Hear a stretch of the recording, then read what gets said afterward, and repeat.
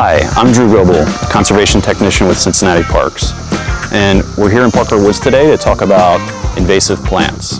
What are they, what are their impacts, and what you can do about it. An invasive plant is a non-native plant. That means it's a plant that comes from another continent, say Europe, Asia, somewhere else, and it's been introduced to our natural areas.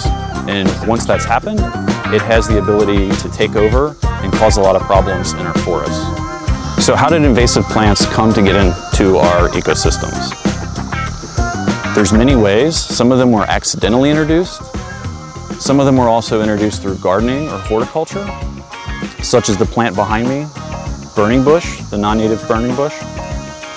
And the very qualities that led people to select them for gardening are the same qualities that allow them to outcompete our native species. So many of them are highly adaptable.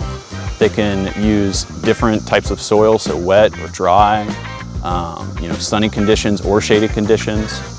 They're also just tough plants. Often they have heavy seed production, and that allows them to disperse themselves widely. So what happens when invasive plants get out of control in our natural areas?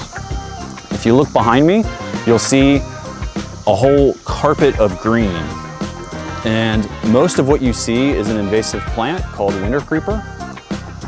So looking at this, you can see an example of the way that some invasive plants have the ability to completely transform the environment, the ecosystem, and reduce the amount of native plants that would normally occur over time. So right now we're looking at an area that was once covered in invasive species, but is currently undergoing management. If you think about the area we just looked at, there was a full carpet of invasive plants. And you look at what's around us right now, you'll see the natives that were able to remain within that blanket of invasive plants and how sparse they are at the moment, though they are recovering in this area. And with years of more management, we'll be able to come back. So what can you do to help our forest recover from the impact of invasive plants? First of all, sign up to volunteer with Cincinnati Parks. We have hundreds of volunteers help us every year removing invasive plants from our forests, and we're very grateful for that. If you see a healthy forest in Cincinnati, it's probably because we've had lots and lots and lots of help from the community.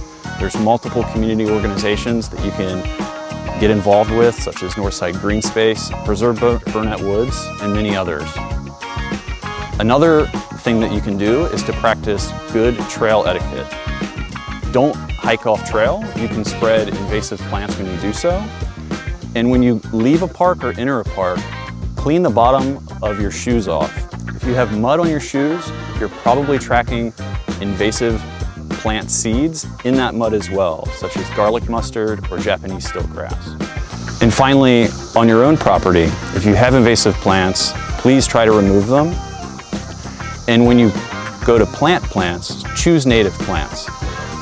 Even though Ohio has a recent law that bans the sale of 38 recognized invasive species, there are many more still for sale that we do know are problems in our forests. So please avoid purchasing and planting those plants. If you have any questions about invasive plants on our properties, please reach out to the Conservation and Land Management Department.